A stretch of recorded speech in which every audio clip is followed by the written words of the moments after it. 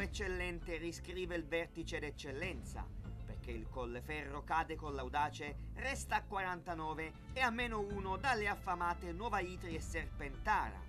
Intanto, in poco più di un quarto d'ora, si scrive l'X tra Nettuno e un semprevisa sempre in coda. In prima pagina poi c'è il Falasche.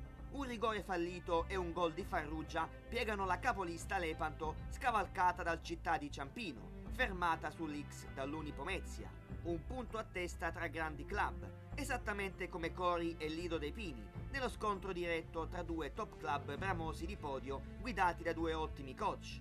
Epilogo thrilling tra Dragona e Aranova. Il finale aprirà nuovi scenari lassù, Torvaianica sempre primo in prima.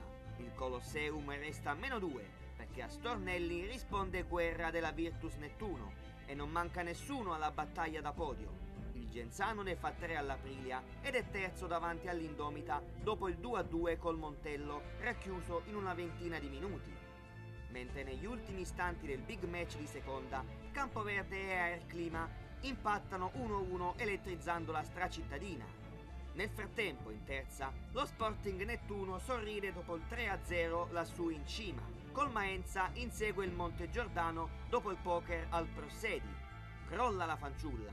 Sarà duello a 3?